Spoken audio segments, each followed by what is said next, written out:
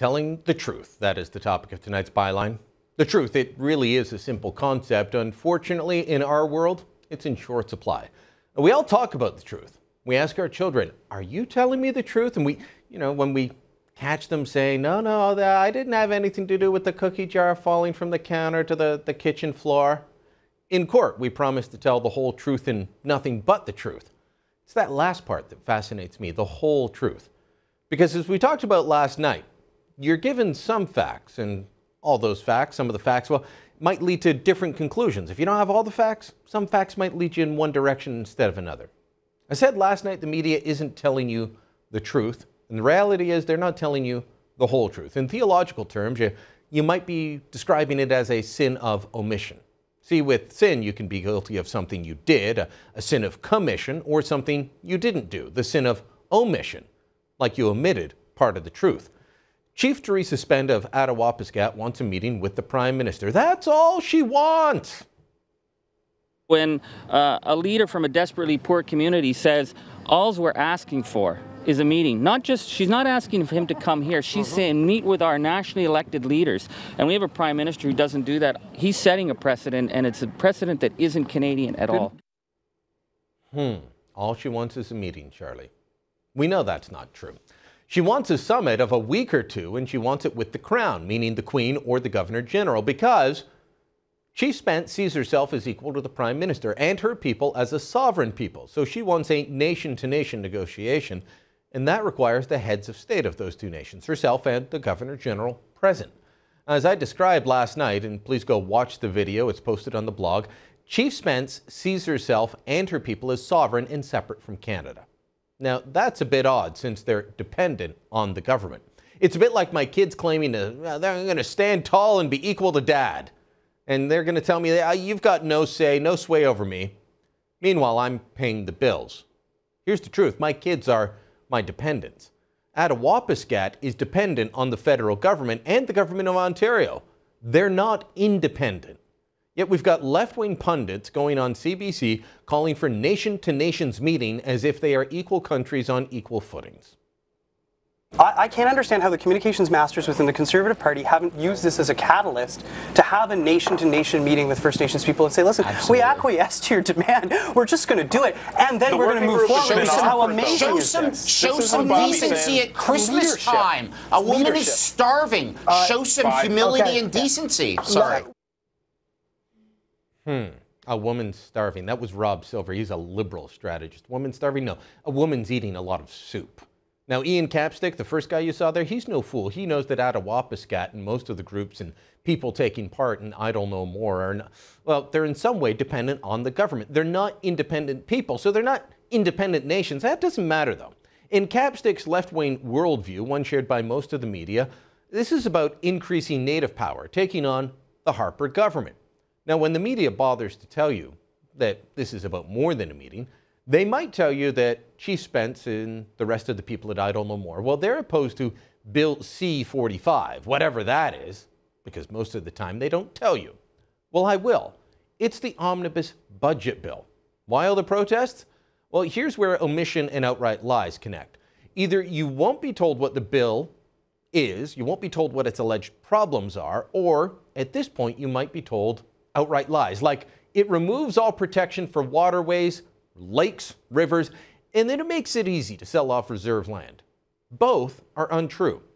Now, if you're on Facebook, maybe a little while ago, you noticed a campaign. It was late in the year saying, thanks to the Harper government, most of Canada's river and lakes are no longer environmentally protected.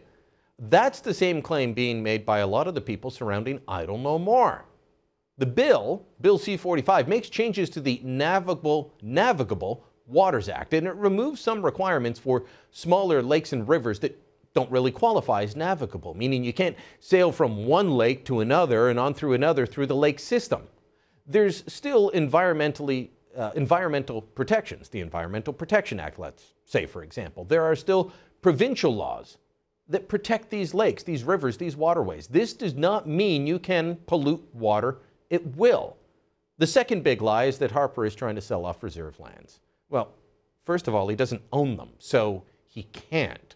What Bill C-45 did, and it did so at the request of several successful bans, is that it it's now easier for the bands themselves to determine if and how they want to lease their land. Did you get that? It makes it easier for them to lease their land to others outside of the band if they want to do it. See, some bands have developed shopping centers, business parks, hotels, other commercial ventures on their land, and they are successful. It provides jobs for their people. But they said it was too difficult to do business with non-natives due to the existing rules. Well, this helps reserves that want to get into business and do it on their own terms. No one's selling their land. That's the truth. That's what we deal in here. And that's the byline. Our government held a historic meeting with 800 chiefs this year to listen to chiefs firsthand what the issues were. The Prime Minister attended, I attended, a number of my colleagues attended. That was a historic meeting with all chiefs of Canada. Through that process, a number of recommendations were made, and those recommendations were given to our government to respond to, and we are doing that. Former Conservative Cabinet Minister, now Sun News commentator, columnist, and all-around great guy, Monty Solberg joins us now out of Calgary. And Monty, let's put this on the table off the top. No doubt that there are problems with Canada's Natives communities, but this campaign and the media support around it, the public support it's generating, it's not going to solve those problems, is it? No, it's not. In fact, it leads people down the wrong path, in my view. Consultation is appropriate in some cases, but in a lot of cases, we know what the problems are. We need to act on them, and the government did offer people on reserve a lot of tools in the last budget to go ahead and do those things. You're absolutely right, Brian. A lot of successful bands are doing just fine, thank you very much. It's not because they had more consultation, it's because they've got some serious leadership and they've done some good things. From the days when the government, the Harper government started, they've moved on a number of fronts. You were part of that government for a few years. But they've settled more land claims that were just languishing. They've brought spousal protection to First Nations women. They've passed laws on drinking water. They have pumped tons of money. I mean, just check out what they've given to Attawapiskat. And yet, there is still this perception saying Harper doesn't care about Natives. Is that something that can ever be changed, or does the PM just have to say, work with people that want to work on solving solutions to real problems? Well, the facts matter to reasonable people. There's no question that some people will hate the government no matter what the facts are, because that's just their cast of mind.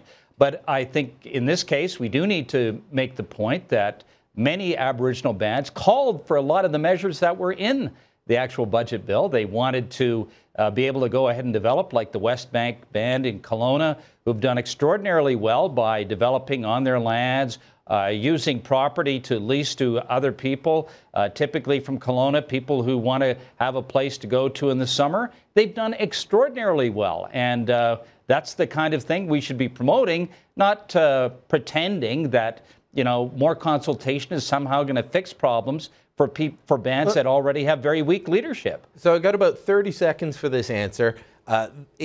You listen to the people at Idle No More and Chief Spence, and they say that they want consultation on all laws, but they also say that they're all independent nations. What would that do to lawmaking in Canada if the government treated these people the way they wanted to be treated? It would grind to a halt. Those people also have the ability to elect members of parliament who are consulted on these things. They vote on them. They go to committee. That's the way to deal with this, not pass every law through a consultation process with Aboriginals in Canada. Everything would grind to a halt. All right, Monty, thanks so much for joining us, bringing some sanity to this issue. We'll talk to you again soon, my friend. Thanks very much, Brian. Take care. Email me your thoughts, byline@sunmedia.ca. More to come.